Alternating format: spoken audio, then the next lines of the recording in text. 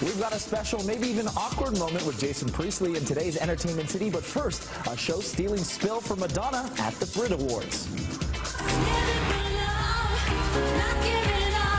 Watch the horror unfold during Madonna's first Brit Awards performance in 20 years as she wipes out, crashing down a flight of steps while performing Living for Love. But like the queen of pop she is, Madge got right back up and carried on.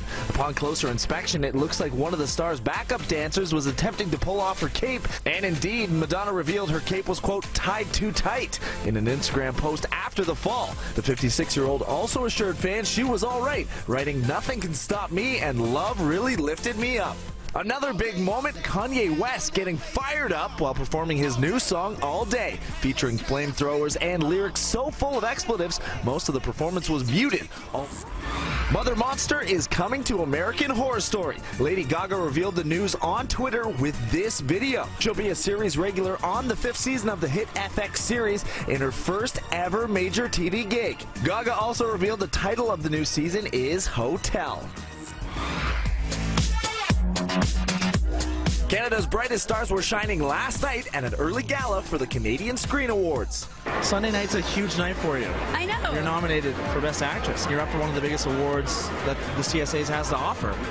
No pressure. God, don't I make just me, realized. made me really nervous all of a sudden. So wonderful to get such a high recognition for a job that you love. Last time we saw you, you guys were just promoting Young Drunk Punk. It hadn't come out yet.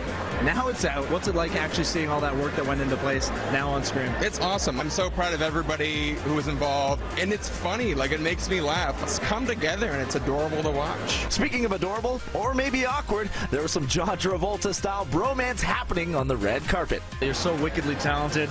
And I just love every time I see you. Oh, thanks.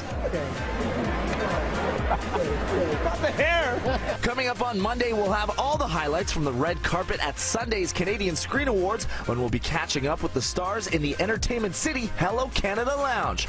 The ceremony will be hosted by funny lady Andrea Martin, while Julianne Moore, who just nabbed an Oscar for Best Actress, will be a presenter. Moore is also a CSA nominee for her leading role in David Cronenberg's Maps to the Stars.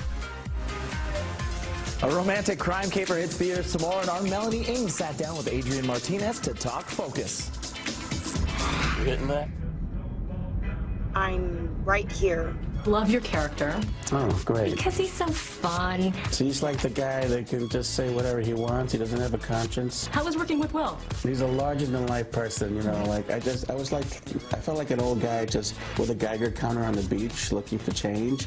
And then I just found, like, this pot of gold, and that's Will Smith. How was Buenos Aires? It's a great place. Have you been? I haven't. Let's go. Let's just leave right now. Yeah. Let's go. Let's get out of here. The cold. Coming up tomorrow, BT Vancouver's Thor Dykow sits down with Focus's leading lady, Margot Robbie.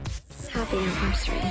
Me and you, just us two. Who doesn't love Mr. Big? Any excuse we can get to sit down with Chris Noth, we will. We really got some good insight as to what kind of a dad he is, as well as a husband. His wife is Canadian, and he has a big affinity with Canada. But of course, what we all wanted to know was, is there going to be a Sex and the City reunion? Hey, he's up for it. That's all he's saying right now. Mr. Big is in. We'll just have to see if the girls are. Check out the issue on newsstands and your next issue app now.